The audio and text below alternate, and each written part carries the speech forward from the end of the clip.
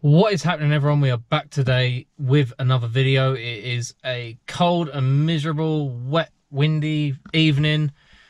I've just finished work and I've come home to some power fold mirrors. I've been waiting for these, or waiting to do this, for quite a while now. Well, we're going to be doing this a bit differently to everyone else because I see a lot of people out there buying the like the gem or the central lock-in module to actually enable these power fold mirrors to work. We are not doing that. We are going to show you how to actually program your original module in the car to get these mirrors to work. So all you fucking assholes out there who want to just sell the modules for ridiculous money, you are now bypassed, because I'm fed up with people doing stupid stuff like this when it's not necessary. All you need is an Elm 327 OBD connector and a laptop. And all you got to do is sign up to 4scan, which takes like 2 fucking minutes. So enough of the rant. We are going to be doing this so we get the mirrors to work on PowerFold. And also we are going to be doing it so when you lock the car, you actually have the mirrors fold automatically. So the main component that you'll need from all of this is the... I'll find it in a minute. The main component you'll need from this is to change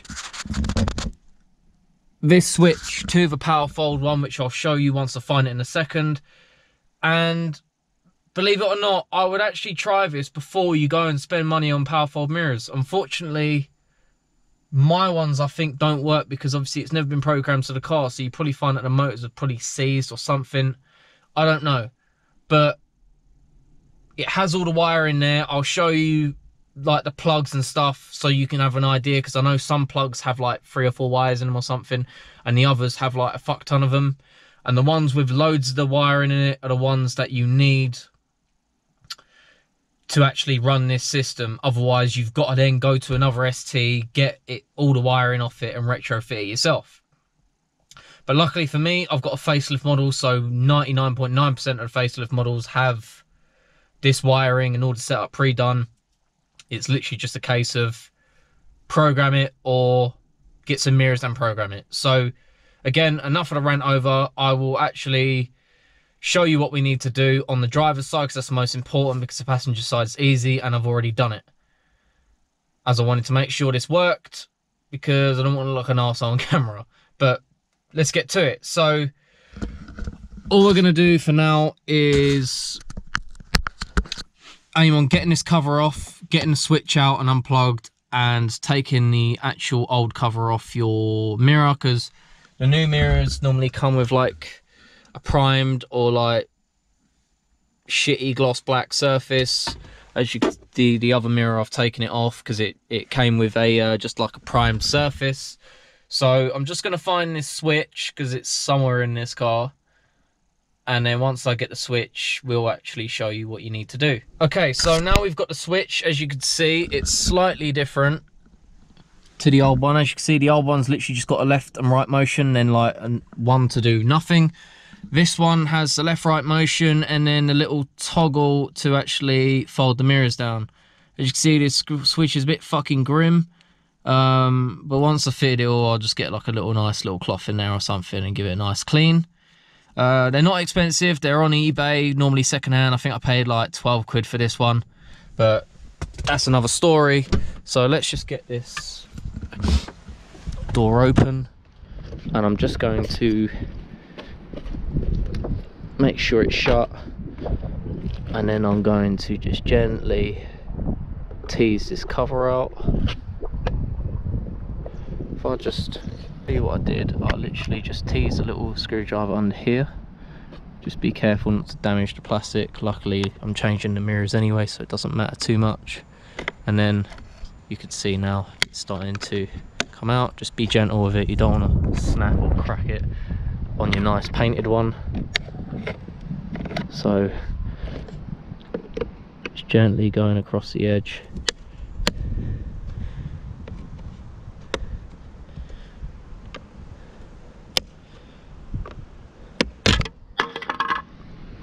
If she does it right. Luckily that landed on the bottom. Otherwise that would have ended quite nasty, and obviously it's hard doing it one hand. But right, so that's out now, so we can place that to one side. Okay, so as for this side now, you've got this little trim. You just rip it off like that, ram that motherfucker. Okay, and then you'll see a little multi-plug here.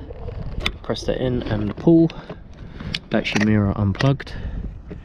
And then as for your switch for your like mirror direction, you're just going to push it through. Okay, so once you get that worked out of the trim, there's a little tab there.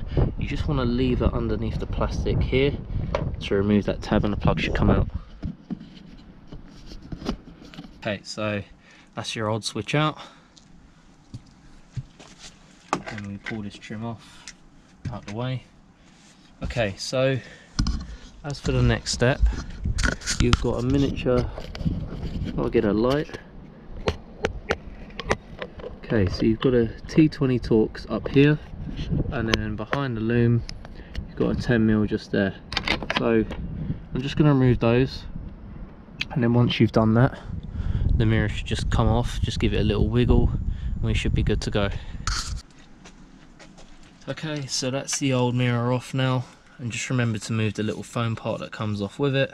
So we can just place this to one side because we won't be needing that no more.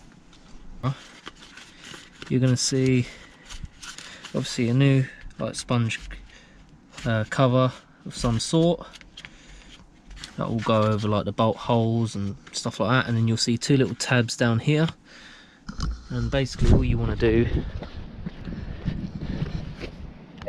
is line those two tabs up with those two holes there. You can see my door's a bit rusty. It's the same on the other side, so we'll have to get that addressed at some point. But yeah, if I just drop you down and I'll just quickly fit this mirror back in, get it all bolted up. It's pretty easy. I mean, if you can't do a mirror then on this car anyway, then I'm a bit worried, if I'm honest with you. Okay, so once your mirror is all on secure and you're happy with how it looks, mine fits pretty nice to be fair, nothing too crazy. And then it's just a case of putting your original cover back on so it matches with the car. There, just break off the two ends and you're all good to go. So I'm just going to break them off, fit the cover, show you it all fitted, and we'll just go from there. Okay, so as you can see now, nice and flush, no problems at all. Sits lovely to be fair, can't complain. So we go back in the car now and we get our bit of trim,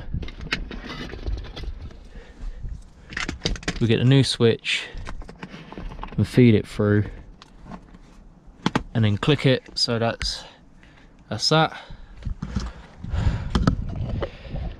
And then remember, plug your new mirror back in,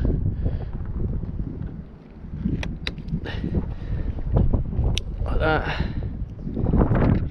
and then just plug your switch in back to there. It's plugged back in. It's just now a case of refit this little bit of trim here. So once you get it lined up, just right, now it's all flush, as you can see. Looks lovely. So let me just move this mirror out of the way, get the tools out of the way like that.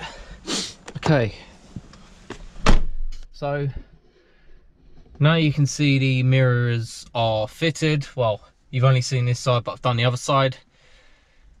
I'm now going to show you the button fully functioning, and obviously with the lock and unlock function, so you know that we haven't done anything because I've pre-programmed it off camera, and I'm going to show you how to do that. I just want to make sure that both sides are working before I go any further. So please don't like think that I'm fucking with anyone. I will show you exactly what to do. It's just a case of, oh, I just want to make sure everything's okay. So I've got my keys in my pocket, but I just want to make sure this switch is working, which it is. As you can see, both sides. Press it again, that comes out and that comes out. So that is working great. So I'm just going to adjust my mirror this side, just so I don't forget to do it when I leave for work tomorrow, because I'm normally lastminute.com. Okay, so that's perfect. So if I lock the car now, which I'm going to show you with the key, and you can see the mirror there, to not bullshit you. Okay, and unlock. Right. So that proves to you now that we have fully functioning power fold mirrors. So now I'm going to show you how to do it without being robbed by some, we won't even call them what I was going to call them, on eBay or Facebook, wanting stupid money for these modules, when in theory your one can do the exact same thing. So let me get the laptop, let me get the LM327 out, and we will show you what you exactly need to do. Okay, so once we've done all the mirrors, you fitted them, fitted the button, all that jazz, you just want to go on the laptop, plug your LM327 in, and load up ForeScan, which we'll do here. So once you've connected it all up, you would just want to click connect to vehicle, obviously with the ignition on, and just wait for that bad boy to load up. If you've got a switchable CAN thing, which it's asking me, then just click yes and make sure that it's switched to the correct position. It won't read the generic electronic module if it isn't, so if it doesn't, just reconnect or disconnect and reconnect the car and put the switch in the other position. But as you can see, my one's already switched to the correct point. Right, so you want to go to configuration and programming, gem module configuration. Once you've done that, click the little run service procedure down here. Okay, so we've got a load of things. You can do a lot of things on here. You can have auto lamps and stuff like that. I've tried it on mine, but it don't work because I've got the switch, but we're not here for that. So you just want to scroll down and you want to look for mirrors auto fold on lock enabled. So you just click it, edit selected, and then click enabled, and then tick. Mirrors power fold button, because we fitted a new power fold button. So again, click it, edit selected, make sure it's enabled, click OK. Oh, don't want to do nothing with that. And power folding mirrors, this is the main one. It should say unequipped when you do your one. Make sure it's equipped, click OK. And once you've done all that, just click right, and it should go old value and new value. Obviously yours will say not equipped, and then it will say equipped on the new one. Click that, it will write, cycle the ignition off and then back on, click OK, and then once you've done all that, you can just click stop service procedure. Okay, go back up to the top and disconnect the car. And that's all you need to do to tell this car that it has power folding mirrors and to get them to work. Okay, so as you can see, that's all programmed up now, and you should have some power folding mirrors. If you guys did enjoy the video, please give it a like. I'm always happy to respond to any comments. If you have any or any questions you want to ask, more than grateful that you're even spending the time to watch these videos in the first place. But if you did enjoy this and you found that it did help you out, please click the subscribe button. Really goes a long way and helps this channel grow. I can't stress it enough, because we've got more than just this car ready to come on this channel. So if you want to see some more things and you want to see this car progress more, then all you got to do is click that subscribe button. It takes 2 seconds and doesn't cost a penny, but it really goes a long way for me. But yeah, that's enough chit chat from me, and I'll catch you later. Take care.